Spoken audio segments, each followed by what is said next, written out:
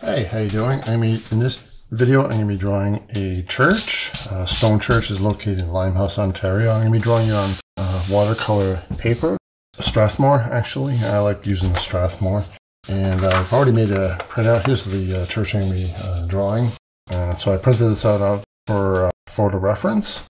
And I'm going to be using the flat wing ink pens. So it comes in a set of three, the 0.2, 0.3, and 0.5. I like using that because the ink is consistent, and I like to wear this. I put a little hole in here for my thumb, but I wear this glove just so I'm not dragging my hand across the paper, and you're not having to look at my hairy arms and whatever, right? And what I like to do also, and I just use basic tape, painter's tape. I like to have a border around my drawings, so I'll actually tape this down like this. So your border can be, I have about almost a centimeter, so you can go a centimeter, an inch, or whatever size border you'd like to have.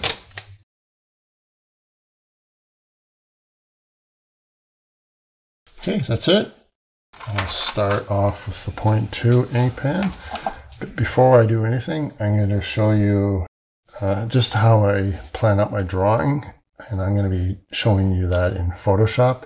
Just show you how I get my perspective and the geometric shapes in the drawing, just to simplify it for you. So it can be a little bit overwhelming, and I'll show you it to you in a way that will simplify everything, that will break everything down into its basic geometric shapes. Okay?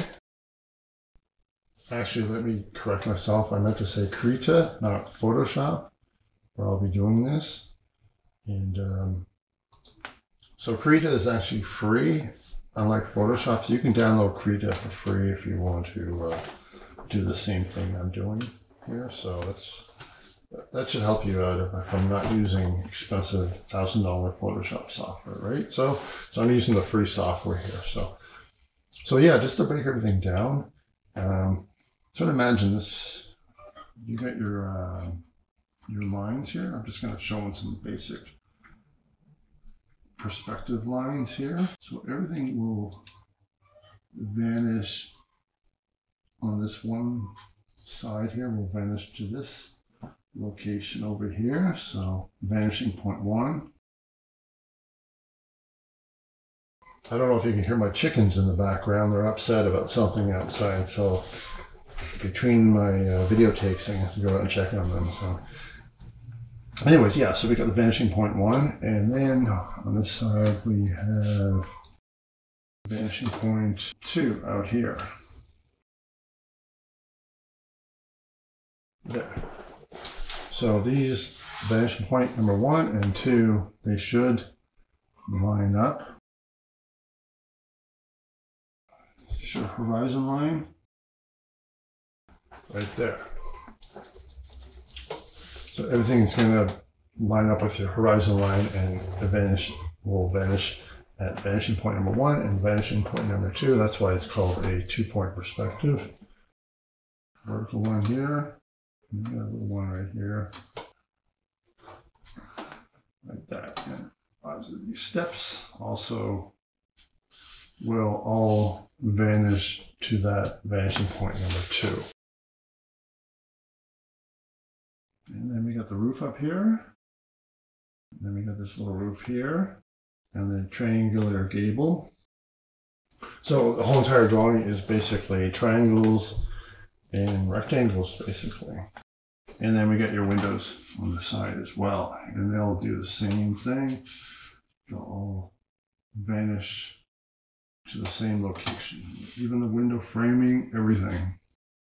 The only way that it wouldn't is if the building had a curve, or this one face here wasn't consistent, like if it had changed direction at some point, and then obviously the windows, there would be a third vanishing point with the case. But this building is basically, it's rectangular with a little rectangular entranceway, and so everything's going to go on a 2-point perspective, right?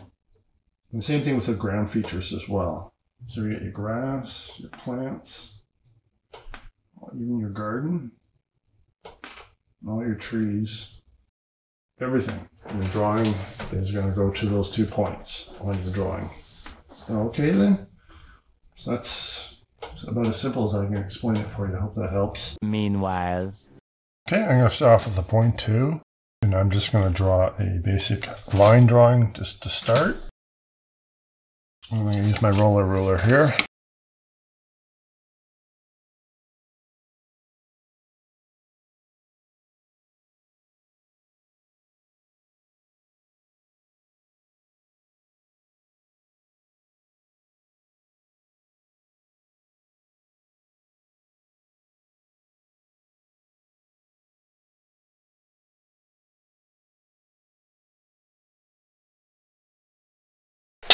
Ink pen is a bit more unforgiving, so if there's any areas you're still unsure of, you can just switch over to a pencil and put in your perspective lines like before, right?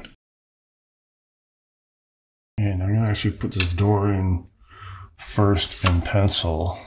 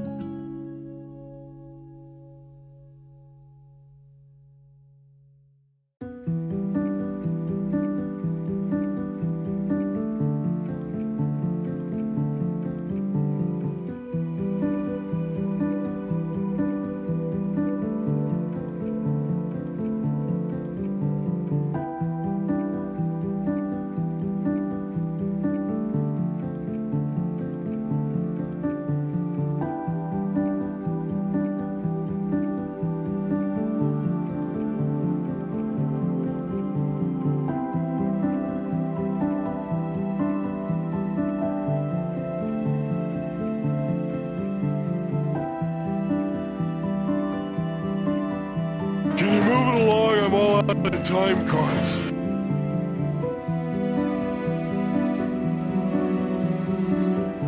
Twenty minutes later.